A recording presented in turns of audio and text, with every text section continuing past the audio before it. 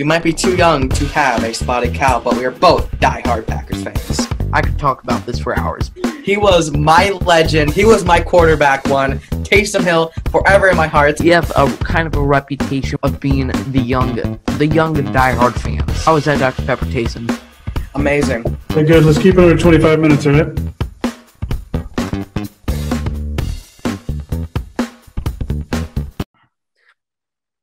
We are back here at the Underage Packers podcast, episode 83, into our second season, week 6, Big B. I cannot believe how fast this season is flying. Thanks for joining me. Thanks for showing up. Yeah, happy to be here. Thank you for inviting me on this wonderful show. My pleasure. Anyways, we're going to be talking, obviously, about the Bears game. We'll be recapping a little bit about the Cincinnati game. And then later, we will be joined by – it's Bears. So we will be joined by the one and only Matthew Rammage, notorious Bears hater. I'm so excited for this episode. The Piggly Wiggly on your shelf with the cheese head is ready for this episode. Let's go ahead. Right. What was that? Damn right he is. And, you know, Always what about hype. What about Lil Ton? Is he ready? Yes, he is. He's vibing. Lil Ton he's with he's got Piggly Wiggly next to him. He's got Aaron Rodgers, Clay Matthews with the highlighter yellow hair. I love it. So let's get to talking about some football. So Big B, you remember about the disaster that happened last week when we tried to preview the Packers game against Cincinnati. Yes. AFC North team that AFC team in general that we do not pay attention to at all. We pay more attention to the Bears, but even knowing that, I wanted to do some research this week. So I think I did some extensive research. I listened to Matt Nagy's press conference, which might I add, he seems like a nice guy. I hope he gets his feelings hurt this weekend, but he seems like a nice guy. And then we'll be talking. So I did some research here. I think I did got some good stats for us to talk about, not Peter Bukowski level. If we're ever talking about DVOA as a serious talking point, please, I don't know what to tell you. Then we've gone off the deep and we've gone off the rails that we should be on. Off the direction that we should be here on Underage Packers. So some minimal stats to look at that I think will spark some good discussion between us. So first, let's talk about one of the most frustrating things in the Packers' 4th win of the season against the Cincinnati Bengals. So me and Dara talked about this game. Dara Carriger talked about this game on Monday. If you haven't checked that out, I highly recommend it. I think Dara, he's very smart. He knows what he's talking about. And we had a great chat. So that was fun. So make sure you check that out. And one thing that both of us agreed upon was the lack of efficiency by the Packers so far this year in the offense compared to last year, where that was their bread and butter. That's how they were able to win 13 football games and get their first seed in the NFC.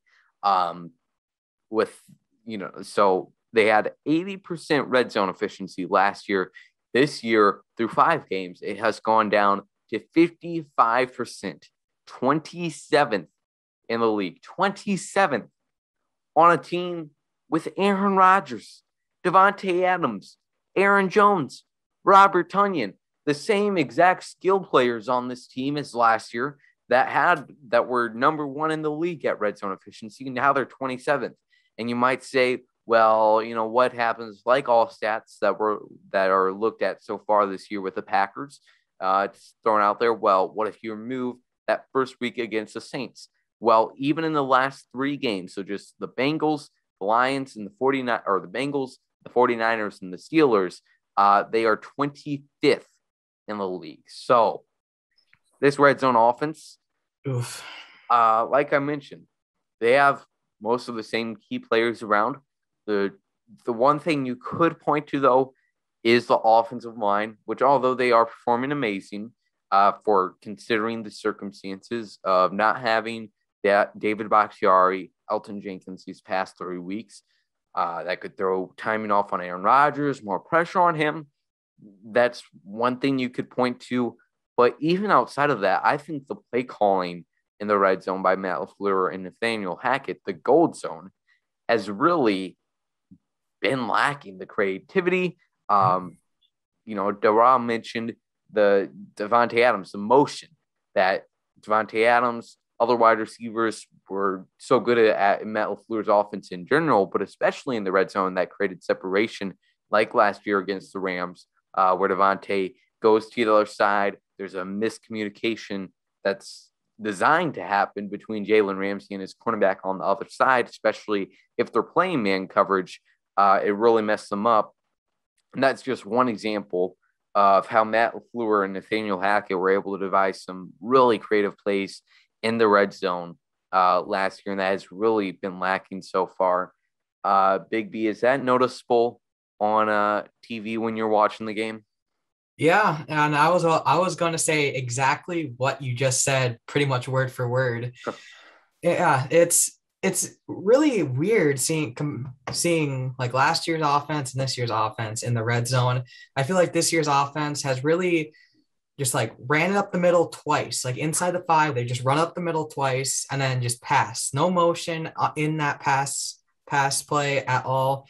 It just seems like really vanilla once we get like inside the 5, inside the 10, or from the 10 to the 5. I mean, yeah. I don't really know, but I feel like it's like the same exact thing. But I feel like they just really have gone vanilla in the gold zone this year. And it's really, really weird coming off of last year, how successful they were. For sure. And the reason they were still able to put points on offense, they're not the 40 burgers. I mean, last year coming out the gate at this point, I think they had a 40 burger in Minnesota. Next week against the Lions, doing the same thing. Week 3 against the Saints, 37. So they've been scoring points, not as many as last year, but like the both of us mentioned, to see the sharp decrease is kind of surprising, almost concerning. Both Aaron Rodgers and Devontae Adams and Matt LaFleur were asked about the red zone, the decline in red zone efficiency. Aaron Rodgers and Adams both said they need to be more aggressive, whatever that means. And LaFleur said a simple coach talk thing about that it's nothing to be concerned about, and that it's kind of a matchup thing that they've been trying to work out, that they haven't been able to do as much creative stuff as they'd like. And how we tie this into the Packers' opponent this week, the Bears, is the Bears. Their defense is really good, and we'll talk about that in a little bit here. But the Bears are 3rd in red zone defense. So that last year would be like, wow, this might be a good matchup to watch. But right now, how the Packers have performed so far in the red zone. Like you mentioned, Big B, 2 runs up the middle, which the Bengals specifically were really good at stopping. That was never going to happen all game. And then they still tried it down in the red zone. So running up the middle is not going to happen this week. They're going to have to get more creative against a really tough Bears defense, especially in the red zone. Another thing that I have been noticing on the offensive side of the ball, and there's really kind of 2 sides to this argument that both make sense, and it's kind of silly to complain about it at this point with the results that we've gotten, but the offense's reluctancy to throw the ball, and really, I say the offense and not Aaron Rodgers, the offense's reluctancy to throw the ball to anybody besides Devontae Adams, Aaron Jones, or A.J. Dillon. I love seeing A.J. Dillon, but if it's not going to Devontae Adams, it's going to Aaron Jones on a designed screenplay or just a check down. And the reason I say the offense and not Aaron Rodgers is because it's pretty much impossible to tell whether that's obviously Devontae Adams is a really skilled player. It's going to be easy for him to gain some separation. But and then there's obviously going to be some more designed plays for Devontae, but then Aaron Rodgers' side of things, there has definitely been some examples. The most strong one being the interception near the first quarter after the defense just got a 3-and-out. Aaron Rodgers throws a horrific throw to Devontae Adams. He's rolling out to the right. Sure, that's his advantageous side, but he's rolling out to the right. And for one, it's not a good throw. But even if it was a good throw, it makes no sense to make that pass. It wasn't even like a 3rd and long situation. So, sure, Devontae Adams is a great player. Getting him the ball as many times as possible is not a bad idea, especially when he is playing out of his mind, getting yards after the catch like he was against the Cincinnati Bengals. But when you have plays like that, and obviously eventually you'd think the opposing defenses are going to have to figure out some way to make Aaron Rodgers throw it to somebody else. Robert Tonyan being one of them, having only 8 yards in his past game against the Bengals. And Matt LaFleur was asked about that. I can't remember from who, but that doesn't matter. There's only a very select group of people who ask which reporter asked a press conference question. But he kind of said specifically with Tonyan that they've been using him in different ways, against different teams, a lot of times in blocking and kind of delayed passes. But Big B, is there any kind of hypothesis you have here on why the Packers never really get the ball outside of Devontae Adams? Yeah, I was thinking about this a few nights ago, and I was really thinking like it has to have something to do with MVS being out. Like I feel like I don't feel like he is the guy that they stretch the field with, and seems like they've been having trouble stretching the field since he's been out, and he's of course a big part of this offense, and that's definitely a big piece missing. And then that, of course, once the defense realizes MVS is actually a problem and doesn't drop the ball like he used to, Devontae Adams will get open. And same with Dominique Daphne being hurt. They don't really go to the I form very much since he's been out the past 3 weeks. And that's also a reason why they have been behind the sticks on the early downs, because of the run team or run. Oh, jeez. Run. You know what I'm saying. Yeah. Jesus. Run blocking injuries. Yeah. Yes. And that could also affect Robert Tonyan's season so far, because they can't get the stretches going, and then do a little bootleg thingamabob that I love that play very much. I'm sad that that's not working this year. Yeah. So that's what I think. I don't know.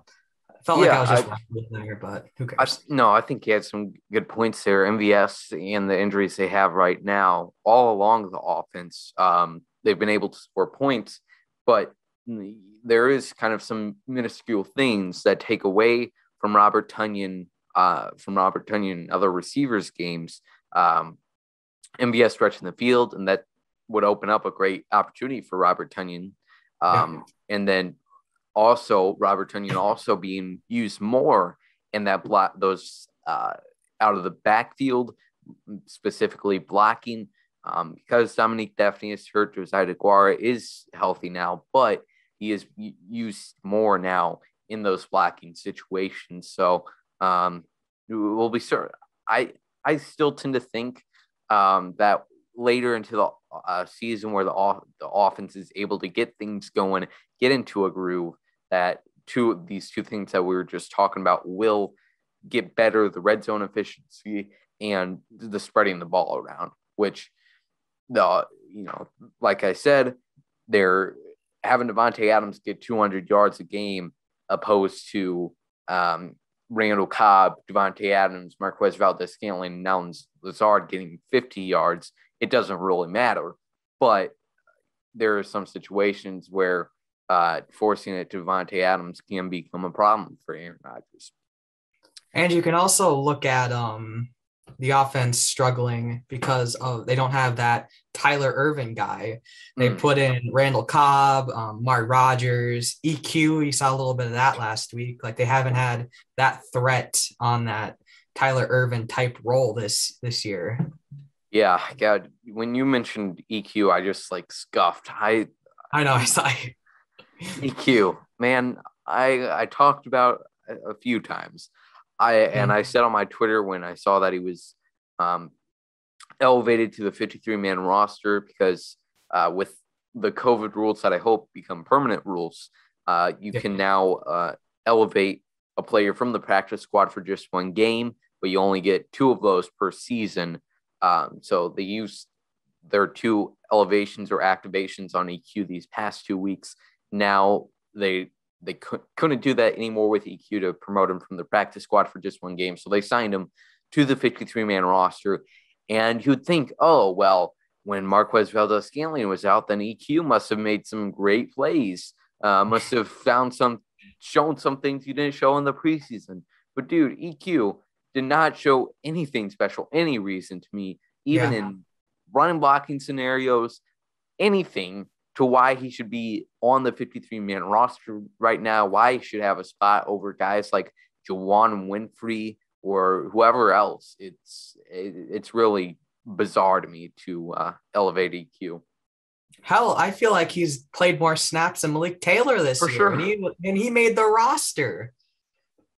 Like, right. I don't understand. Like, I feel like Malik Taylor would be way better than EQ right now. Like, I feel like you'd block better, you'd get open at least, like do things. Like, drives me insane. I don't know what it like. Malik Taylor had a great preseason. I don't know his blocking ability, but man, he's great on special teams. I don't know why he's not getting more receiving opportunities. Not that EQ is going out for routes every play, but very confusing move to me to keep EQ on that 53-man roster. Oh boy. Okay, now let's see here. Some last things I want to hit on. We're going pretty smooth on this episode. I really like it. I think we're all right, having some good discussions here. A few more things I want to hit on about this Bengals game, and then we'll transition to Chicago Bears here, is Eric Stokes versus Jamar Chase, a cornerback wide receiver matchup, 2 rookies who played really well. And our friend Nico, Elite Takes on TikTok, dude, is absolutely insane on TikTok. We had him on before the draft because he had tons of draft content. Yes, when we interviewed him, I think he just went semi-viral for his film analysis on Miami tight end Brevin Jordan. He had like 10,000 followers. Now, dude makes like 2 or 3 film analysis type videos on TikTok every single day on football, basketball, and he has somewhere over 100,000 followers right now. Pretty insane. So if you're not following him now and you're on TikTok looking for some NFL content, follow him. Also because he had a great video on Jamar Chase and Eric Stokes matchup, which there was some times where Chase, he was obviously the higher regarded prospect. He's had more experience, gotten some more opportunities in the NFL so far. But there were some times that Chase got the best of him, but there was also some times that Stokes made some really good plays, getting physical, and unlike Josh Jackson, using his physicality to his advantage. And the play I point to is the one in the first quarter where at the start of the play, after his release, Jamar is able to get a really good release on him. And even though Stokes is really fast, we know with Kevin Keene, a fast 40-yard dash time doesn't always mean you're going to keep up with wide receivers. So Stokes is behind Jamar on a play, and then all of a sudden, thanks to a deep ball from Burrow, really, Stokes is able to catch up with him and make a great pass deflection, preventing what would have gotten a play that would have gotten the Bengals at least to the 5 or 4. So some great plays by Stokes, some great plays by Chase. Very entertaining matchup to watch with Jair Alexander out. Yeah. Next up, I want to talk about Mercedes Lewis.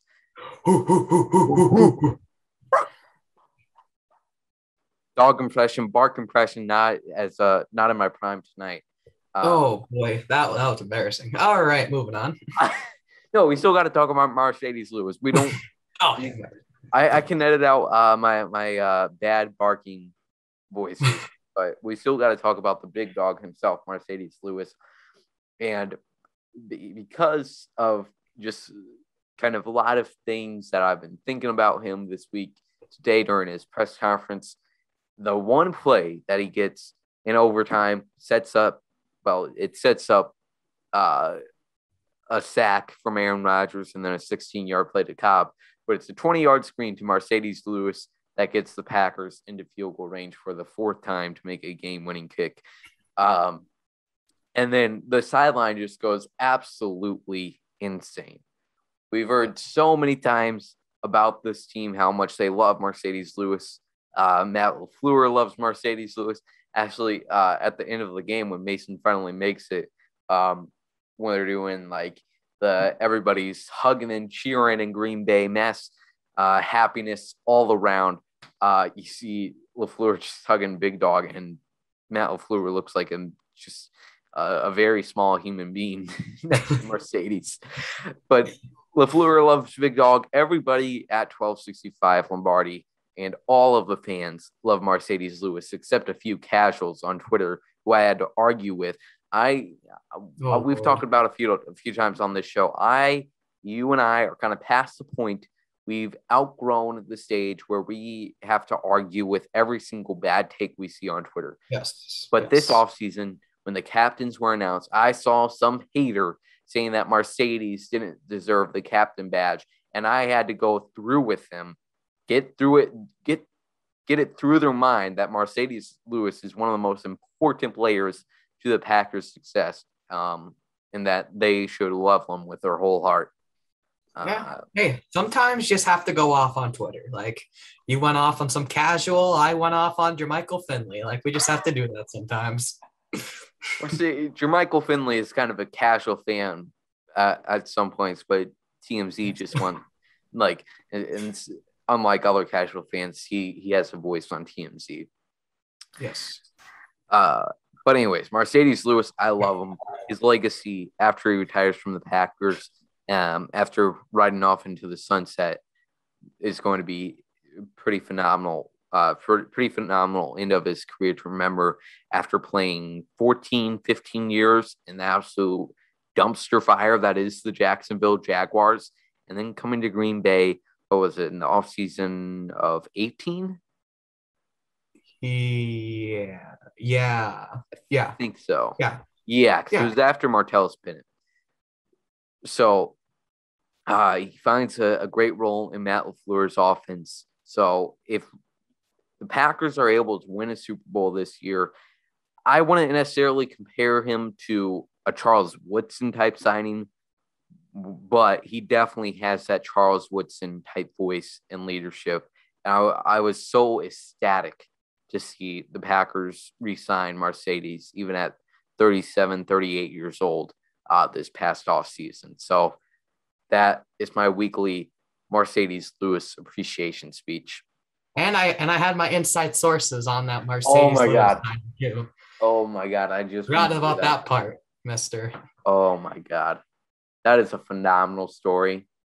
Yep. I think we talked about it sometime on here. We're not going to talk about it again, just so you don't get in trouble. He didn't do anything. When Mercedes retires, we'll tell the story. Okay. All right. Perfect. Okay. Yeah, that's a hilarious story. Now, let's talk here about the Chicago Bears. First off, we got some fun stats. And before we kind of get into those, I know we just said we're getting into the Chicago Bears, but before we get into the Chicago Bears, one last thing. After the Packers play the Chicago Bears, David Bakhtiari will be eligible to return from the PUP list. He'll be able to practice then, and then he still has a 3-week window where he doesn't have to be active on the team. So I presume I'd be very shocked to see him go out there against Washington. And it's kind of been very, I don't know. It's been interesting to see no updates about his injury, about his recovery. I asked him about how rehab was going before I rudely interrupted him on the Cheesehead TV draft watch party. I didn't realize I interrupted David on that first answer to my question until I went back and rewatched it. So David just needs to come on our show so I can get that right with him, and then we'd have a great chat. But anyways, David, no updates really on his recovery so far. And I think I have kind of a hypothesis, kind of two guesses to that, really. One is mainly because they do not want Washington, teams that we're going to be playing in the next few weeks, to know if they're going to have to prepare for David Bakhtiari or not. And I hope it's not a bad indication, but the team is always going to be overtly cautious with injuries, especially with a big-time player like David Bakhtiari, who is the highest paid offensive tackle in the league before somebody stole that title from him this past offseason. Okay. All right. Now we're going to talk about the Chicago Bears, okay? Are you sure this time? I am completely sure. I have two fun stats about the Bears to talk about, and then we'll be talking specifically about the matchup. The matchup here, okay? So, Randall Cobb.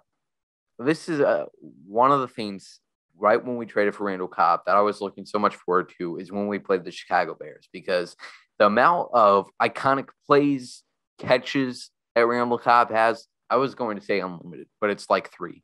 3 is still a lot, though, for one player. In fact, Randall has 9 touchdowns against the Chicago Bears, which doesn't seem like a lot, but for against one team in a kind of a short span of time, that's pretty crazy. And he's only behind Don Hudson and Billy Houghton for the Packers in that wheelhouse. So, I mean, you have the one to win the division in 2013, the one that was, I think it was the final touchdown on the comeback in 2018, and then an absolutely incredible catch. I can't remember what year it was, but Aaron Rodgers threw 6 touchdowns in 1.5. And I think that was 2014, if I remember correctly. That makes sense. Yes. And Randall Cobb just makes an incredible acrobatic catch. Speaking about incredible Aaron Rodgers touchdowns against the Bears, in the past 13 games against the Bears, 13. Okay, so this is 4 games less than what a season will be starting this year. Rodgers has a 34-2 touchdown to interception ratio. In the last 13 games, 34-2 interception ratio in a span of 13 games is absolutely incredible. Mind-blowing. I say that's pretty good. Especially considering how good the Bears defenses have consistently been. So that's why I have no fear really of the Bears defense, no matter how good it is, because it seems like every time, specifically with the Bears and the Vikings, every single year, they like to talk their junk. There's something new and exciting about them. But their defense is new and improved with both teams too, specifically about their defense. And then Aaron Rodgers just goes and throws all over the field. It's pretty wild. So that's Aaron Rodgers' stats for you. Let's talk quickly about the Bears' defensive side of the ball. They have some tough players that they've kept around, and including one of my favorite players, Akeem Hicks. I feel like all Packers fans love this guy. Yeah. Dude is a tough player. He's a big man up there. Seems like he's been injured the last few matches, or at least not 100% healthy the last few times he's played the Packers, and that's the same case this upcoming week. But Akeem Hicks, such a disruptor in the middle of the field at nose tackle, and he's going to certainly shut down some things up the middle with Aaron Jones and A.J. Dillon. Then you also have, obviously, Khalil Mack, and somebody that plays kind of an underrated role for this Bears defense, mainly because he's pretty new to the team. Last year was his first year with him. The Robert Quinn, formerly of the Rams, and kind of Quinn kind of he was really good with the Rams, but Leonard Floyd came from the Bears. He was first round draft pick. Robert Quinn came from the Rams, and they kind of did a switcheroo, and it looks like those two kind of have better careers now with those two teams that they've recently signed with. So Robert Quinn, I think, plays a pretty underrated role in this Bears defense. So their front seven, Mack, Hicks, Quinn, some other guys that I'm forgetting right now. Their front seven is going to be a problem. And once again, Packers offensive line has a tough challenge on their hands. Looks like Josh Myers will be back this week along with Elton Jenkins. They are hopeful about them, and those are a key week to get those two guys back. Now, also on that defense, moving past the defensive line, their secondary was talked about so much when the Packers were getting ready to play the Rams in the divisional round, is the Vic Fangio style defense and what the Rams were able to do with their safeties and disguising what they're going to do. And it makes it really tough, even for quarterbacks like Aaron Rodgers that are experts at reading the field and reacting to whatever the defense is showing. The Bears are also really good at doing that with their safety and secondary. So certainly something that Aaron Rodgers is going to have to keep his eyes peeled for, and Matt LaFleur is going to have to be ready for on offensive play calling. Okay, Big B, any thoughts you want to add after my long ramble of notes on the Bears defense? Not really. I think you hit everything. Just here.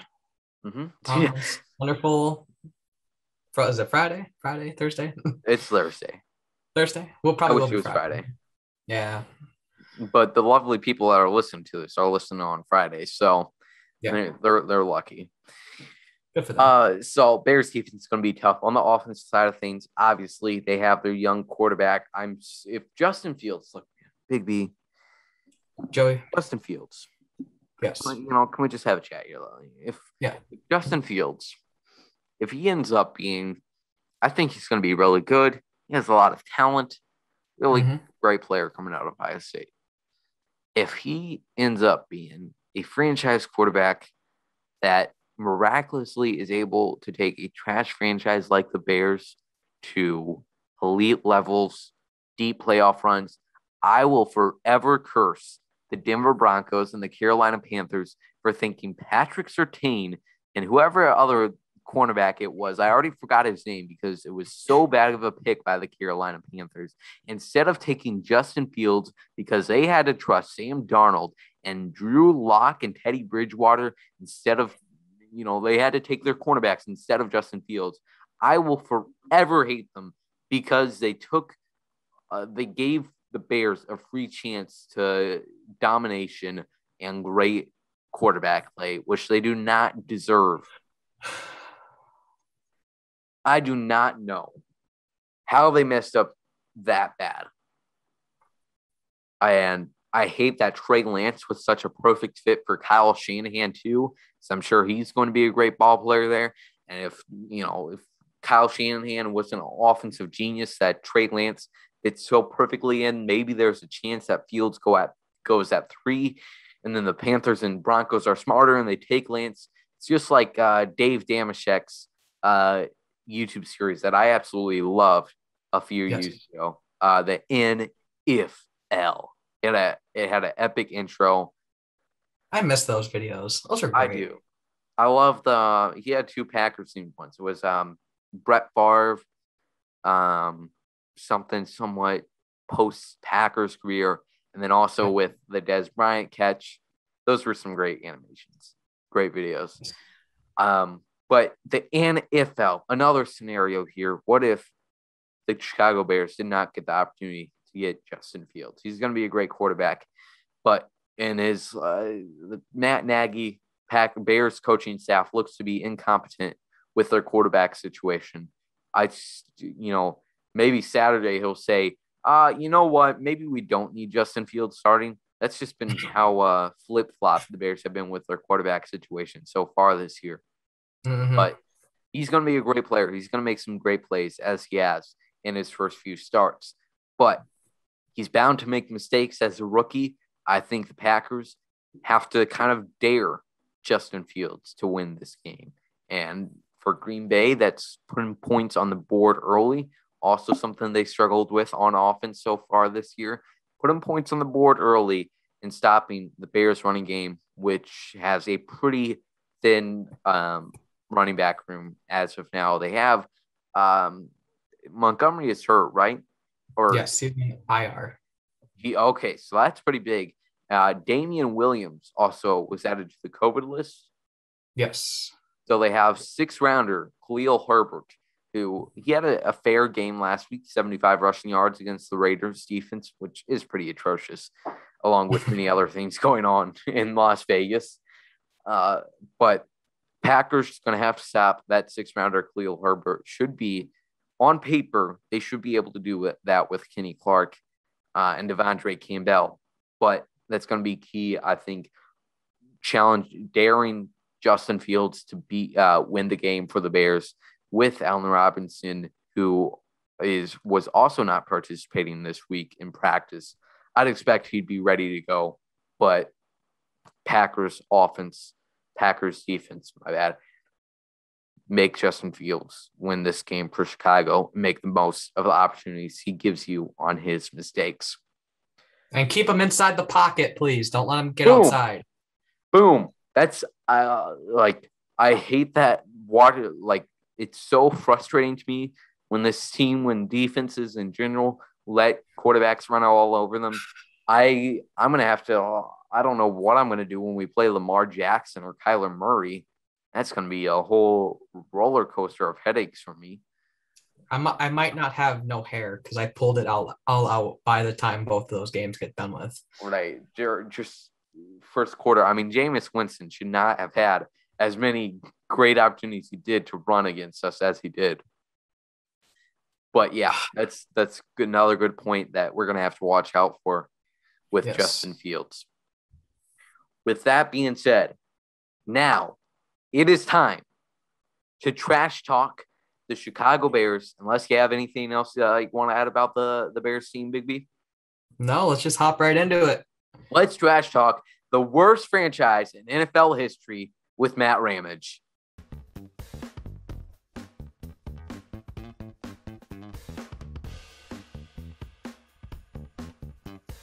All right, we are here with Matt Rammage. Matt, you don't have to cover up the spotted cow. All right, I wasn't sure because this is Underage Packers podcast, and I'm doing some overage kind of stuff over here. So we are here with Matt to talk some trash about the Chicago Bears, his claim to fame, bread and butter at this point. But you were just saying, Matt, before we started recording that you've been sick, so it's like you're kind of on IR for your prime week here. Yeah, this is the prime week. This is how I very first started making Packers content, was just trashing the Bears. Yeah. And it's Bear Week is my time to shine. It's like my social media birthday kind of.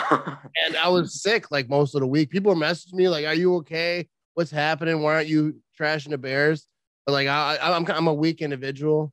Mm-hmm. So if I get a little sick, I'm I'm not doing anything. I'm gonna sat on the couch, watch some ice cream. I watched some Breaking Bad. I just chilled out. Wednesday, called in sick to work, but I'm back now. I feel all right.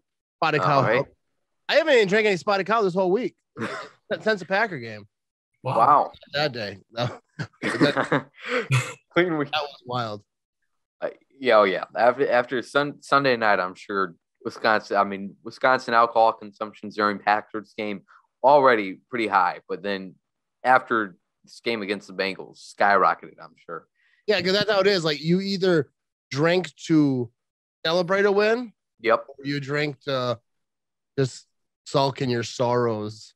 Exactly. Actually, if they'd have lost that game, I can't imagine being a Bengals fan. Because they're just coming up and they're they got a good season. They got their quarterback. You're 3-1. You know, the Packers are also 3-1. Rodgers, like Crosby's missing field goals. You're right there. And then to lose that way, like I would have felt bad if it was, you know, being a Packer fan too, but being a Bengals fan, like that had to have been ruthless. Yeah, that game in the 49ers, well, that was so close as to being like awful, depressing weeks for Packers fans. Both those two, if they lost, would have been heartbreaking. Yeah, especially the Niners game. I wanted to win so much, and I talked a lot of trash. Yeah, had a lot on the line there. I sometimes I go into a game like I'm not going to talk trash because, you know, this is a good team. The Niners kind of have a number. Like I'm confident, but maybe, you know, sometimes I'm not so confident. Like I'm going to run my mouth. But then like some fan will start talking trash. So then I'll just like, I guarantee we're going to win. And now I'm just like all in.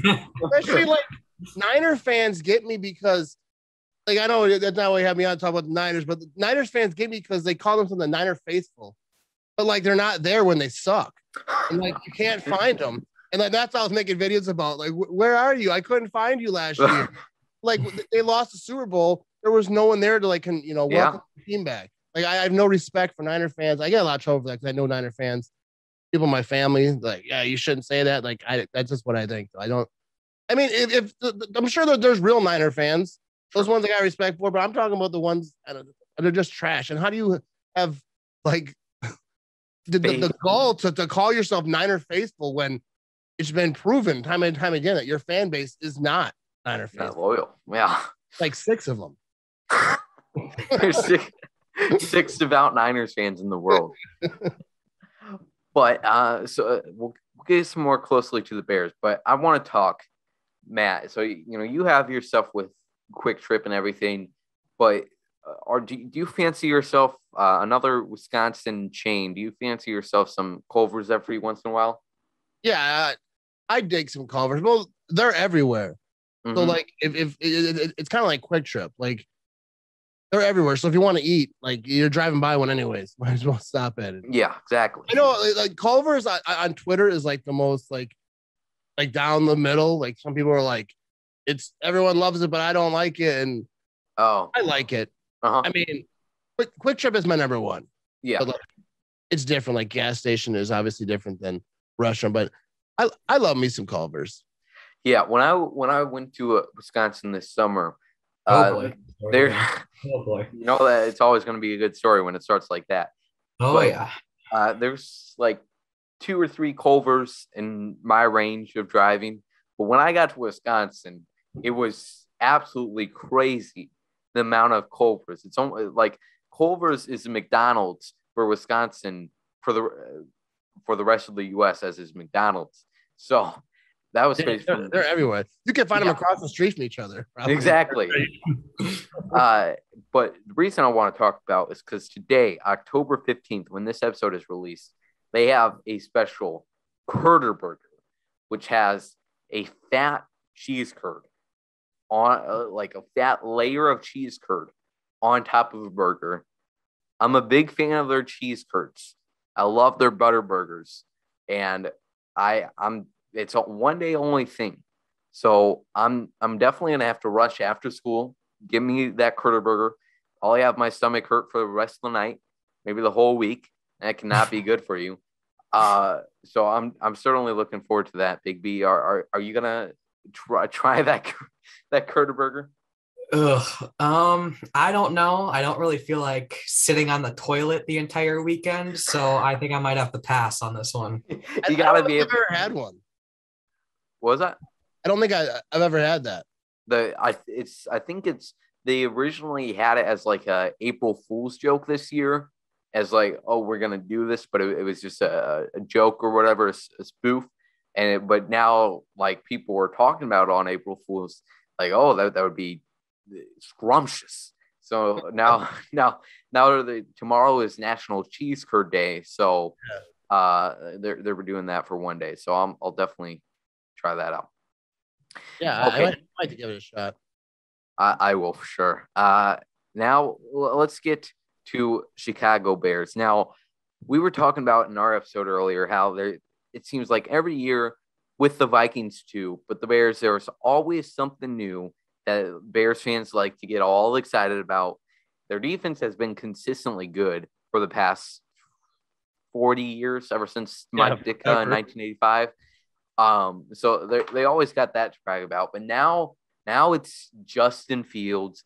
They're all excited about this young rookie quarterback, which is very talented. But I mean, do you think, Matt, they're a little too excited about Fields this rookie year? Yeah, I think they're too. I think the same thing. I actually like him. He seems like a good kid. Yeah, I think he could be a good quarterback, except for he got drafted by the Bears, and I don't think that they know how to handle quarterbacks. And it's not just this. I mean, I think this coaching staff is horrible. I don't respect their coaches at all. But it's all their coaching staffs. Like if you're drafted by the Bears and you're a linebacker, like a defensive end, or you're safety, you're probably gonna have a good time. Like you're gonna be successful. Their defense is always pretty legit. But like if you're a wide receiver getting drafted by the Bears or the quarterback, like you're not gonna have a good time. You're gonna do your rookie contract. Unless you're a quarterback, they'll probably overpay you. You know, Jay Cutler, they didn't draft him, but they'll throw a bunch of money at you. Yep. You won't succeed because the offense scheme is going to be trash. They're going to depend on their defense to win. And just don't make mistakes, but you're going to make a bunch.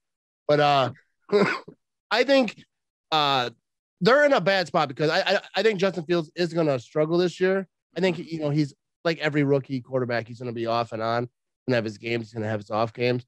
But if they don't succeed and go do something this year, they're all going to get fired probably. Yeah. And that's so much pressure to put on because he knows, these athletes know, if everyone knows what it is with Matt Nagy, unless they cut him a break because if they do okay, that's a rookie quarterback, we're going to keep him around or whatever. But I think he changed some stuff too to make it. I think Justin Fields is doing a little bit better, but he's a rookie, so I think he's gonna make mistakes. Especially playing against great defenses, it's going to be hard for him. But I do think that they made a good draft pick, finally. Yeah, I hope they do. I hope, like you said, Fields can get them to just 7-9 these next 2-3 years to keep Nagy, whoever their GM is. That I forget. I forget too. Just keep them well enough so the Bears keep on making excuses to keep that head coach and general manager. Packers, we were talking about earlier, Matt, of Randall Cobb's plenty of insane plays against the Chicago Bears over his career. So expanding from Randall Cobb, do you have a favorite Packers Bears memory? It's gonna be that one when John Kuhn had that block. That's the one that always pops to mind. When it was it was third or fourth down or whatever, and Cobb just ran straight up the field. There was no time left, and he just blew by the safe because nobody thought he was going to run straight up. The and then Kuhn had it wouldn't have happened without that block. I forget what game that was. I think 2013 division winning game. Yeah, there it is. So but there's so many with Cobb probably my favorite thing about Randall Cobb is that video of that kid yelling, "Oh, Cobb, not again!" And dude, I think that's the best video probably on the internet, football related. Sure. And I posted a lot, and I on Facebook, people "Oh, you're making fun of a kid." I ain't making fun of him, dude. I actually respect that kid because his passion. He has so much passion, and he's just so upset. I've been that upset. My kids have been that upset. We just didn't have cameras in front of our face, but it's a beautiful video, and I like seeing Bears fans sad about football. Yeah, that video is such a masterpiece, especially because right what he says. It's probably right when Rodgers. I remember the 2018 comeback game so well, where Rodgers is after the second half break. He's coming out there on the field, warming up. And I'm sure it's right then when that kid says, please do not tell me Rodgers is going to lead some insane comeback. And then the following clips are Rodgers leading an insane 18, 20-point comeback. That game is definitely up there with one of my favorite memories. Your guy, Tommy Crabtree, obviously had that Oh yeah, Great fake field goal against them. And that would be mine, but I don't remember it too terribly well. I think if I had to, my favorite play that I can vividly remember is B.J. Raji's pick six against Jay Cutler in the NFC Championship game. I loved B.J. Raji even as a kid, so that was great to see him score in the playoffs. Big B, you got any favorite Packers-Bears memory? I'm gonna go with one that I wasn't even born yet when this game happened, but when Brett Favre went out there with like a broken freaking ankle and threw for 6 touchdown passes against the Bears. Like, the Bears had to be that bad to let a man with a broken ankle throw 6 touchdowns on your defense. Like that's just phenomenal. Dude, watching Favre like back in the day against the Bears, well, really against anybody, but like against the Bears was so awesome because like when I was a kid, like I had friends that were Bears fans, and like when the Packers were first starting to get good, and it was just a beautiful thing to like just be able to like finally because the Bears owned the Packers like when I was a kid. Yeah. And to finally see like the Packers like do well and just beat up on the Bears was such a beautiful thing.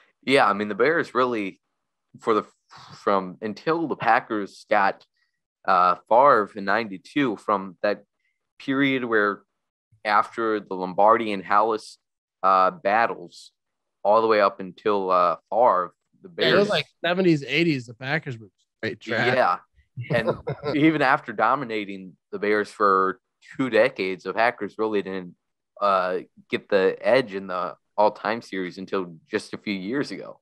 Yeah, it took a long time to catch up. Like I think it was like late 80s when the Magic Man, where the Packers were just starting to, but they still weren't like doing a lot. But like 89, they had a decent. I don't know what like if they beat the Bears were. I actually that was like that Bears, like where the Bears still suck came from. Oh, and the replay game. This replay game when Don Mikowski like threw it, but I think he was past line of scrimmage. I've watched this video 100 times. You know what I'm talking about. Yeah. Video. I don't remember it like live. Like I was like 10 then. Uh-huh. I was born in like, so I was about 10 years old, but that like historically is like one of the greatest clips ever. And like I from what I heard, they said that's where the Bears still suck kind of thing. Interesting. I've always wondered like who in Tarnation is the Happy Schnaps combo. Where did they come up with this song about Jimmy? Yeah, I think it was a thing that was everyone said back then. See, like to me, like I always try to explain this, like what Bears still suck means to me, which I think it might mean like why it was made, is it doesn't matter what the Bears are doing. Like even if Justin Fields does do well, and even when they were doing well and they went to the Super Bowl and lost to the Colts, even when they're beating the Packers, the Bears still suck. Exactly. Like, to me, that's the point. Is it's not like the Bears suck because they're always bad at football. It's like it doesn't matter what they do, the Bears still suck. Like that's what the videos I used to make. That's kind of how I started with the Bears still suck thing. I would just put a camera in front of my face and I would say some whatever stupid thing. And then I would just say the Bears still suck. And then I would just dance around wherever I was making a fool of myself. But that was like my original videos when I first started putting like my face on Instagram. Yeah. I think I remember one you had right after the Cody Parkey double doink of that same exact style format, just showing that clip and then just dancing around your basement. That was one of my favorites. There's so many that I don't even remember. Like one of my very first like watched, like a lot of people watched it, was that game when Rodgers got hurt. When Rodgers got hurt, that's kind of when my Instagram was kind of first starting to flow and people were starting to see me besides my family. and Rodgers got hurt right away. And then we were like, oh my, this is the season. Cause he was hurt for seasons before that. So it was just like, oh, so I had talked crap that whole week. Like, I think the whole offseason was early on. And I was just like, Packers are going to destroy the Bears. Bears suck. And that. And then he gets hurt. So like my phone, I used to have notifications on for everything back then. I still do sometimes like during game day, so I don't miss people trolling me. But my phone was just like going off. It was all Bears fans. Like, oh, what now? And they're all like laughing. So I just started drinking. Like hell. I was just sitting on my couch, like all sad. Like Rodgers is hurt. It looks bad, looks really bad. And then he came back. And then now I was drinking for fun. And I'm like, hey, he's coming back. And, it was like a great comeback like that I've ever seen. They win. And I make this rant where I'm just drinking a beer. I got my phone out watching like the TV. And I'm like, you Bear fan, bro. I'm just like ranting and raving about stuff.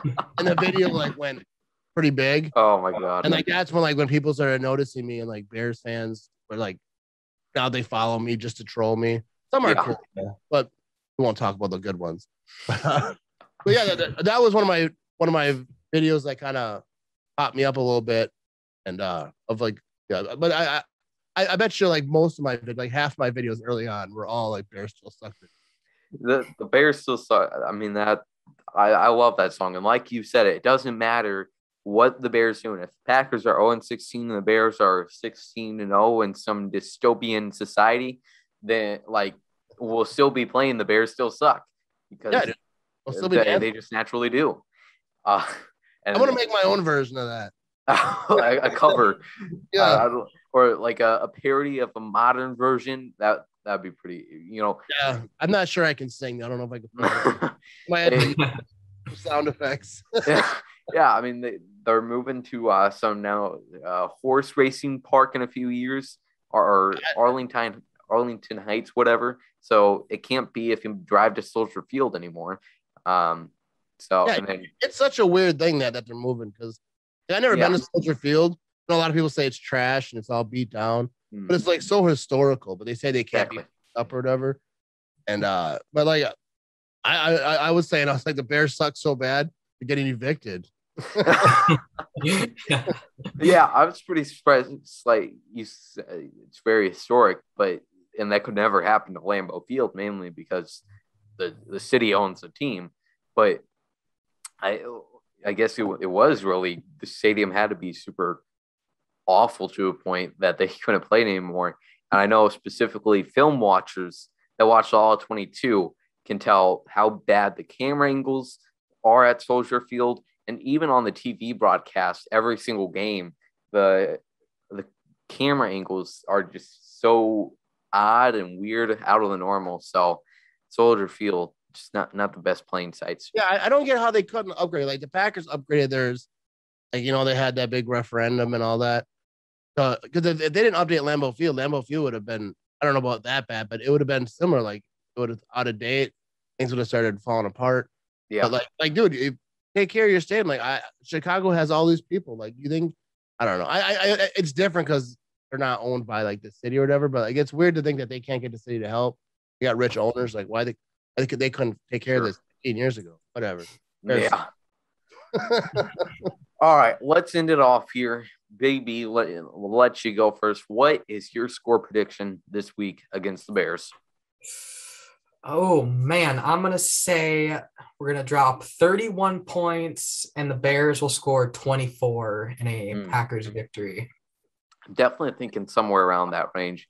Oddly enough, Big B, you and I have been pretty close with our score predictions. I don't care about it that much. It's not like I'm going to go on Twitter and say, oh, look, we were right because we just threw around some random numbers. Yes. There's no science that goes behind our predictions here.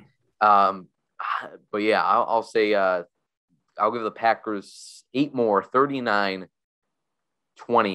Packers get the win. Matt, let's hear it. Yeah, so speaking of predictions, though, I think I was dead on with the Niners game. But the thing is, when I make predictions, like there's no thought process. Yeah. Like if I'm doing someone else's show or I'm doing my own, I start doing predictions. It's not like I have like written down like, oh yeah, like you ever see guys like they're like, oh, it's gonna be 3 touchdowns, one's gonna be this player. Like I don't do it. I just think of a number in my head. I think I was like, I'll say 34-17 Packers. Okay. The Bears defense is really good, but I could see that the Packers defense actually get in a defensive touchdown, or at least put in the offense in great position. And I think the rivalry, everyone's going to be jacked up. Rodgers is just like elite in Chicago. It's like his second or third, fourth home. He's got so many, he's got that one in Dallas. Yeah. But he always does well. I think everyone's going to be jacked. Randall Cobb, I could see him, balling out just for the heck of it. They were like, hey, let's get Randall Cobb. Yeah. Yeah, it's certainly going to be an exciting one. Packers Bears rivalry 203rd matchup. Gonna be a really fun one. I cannot wait for Sunday. Matt, thanks so much for joining us today. Hey, I appreciate it. Thanks for having me on. No problem. I think, me and Big B have talked about it's really hard. Nothing against you, but it's kind of to foster, like when we have you as a guest on our show, we want to foster that same exact kind of like chill, just talking crap environment that you have on your live show. So I think we did a good job at that today. Yeah, I think that's great. And this is like the only show I do sober. So this is the most coherent thoughts you're getting. Yeah. Thanks everybody for watching. Make sure you tune in to Matt's live streams and all the content he's putting out. I'm sure he'll have some great live streams this weekend coming up for Bears Week. His live streams are great. If I wasn't watching the Cheesehead TV live stream every week, it would obviously definitely be Matt Ramage's live watch parties. That's some tough competition. Like people told me, why would you go live during a game when Grassi and Cheesehead TV do? So like a lot of my people who watch during a game are from Facebook, because YouTube, they those two dominate YouTube. But they're great. But I just do it. It's fun. So even if nobody watches, I don't care. I'm having exactly. Well, great talking to you, Matt. We'll talk to you later. Yeah, sounds good, man. Bears still suck.